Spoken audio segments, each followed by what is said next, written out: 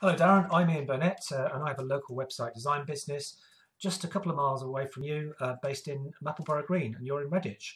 So I'm contacting local manufacturing companies who might be looking for help with a new website or changes to their website. We find that websites that aren't updated don't showcase the business to its maximum effect. Why don't companies change their websites? Well, we find that the main reasons for putting this off are concerns over how much it will cost, how much time it will take, and the amount of effort involved. However, it's much easier than you think, and we specialise in taking the strain out of this, saving you time, money, and effort. Here's a good example of a local company based in Redditch, PJS Mouldings, which we've worked with. This was their website when we met them first time. Very much out of date, as you can see. Doesn't in any way match their current capabilities, and importantly, it's also incompatible with mobile devices. This is their new website, which we've produced.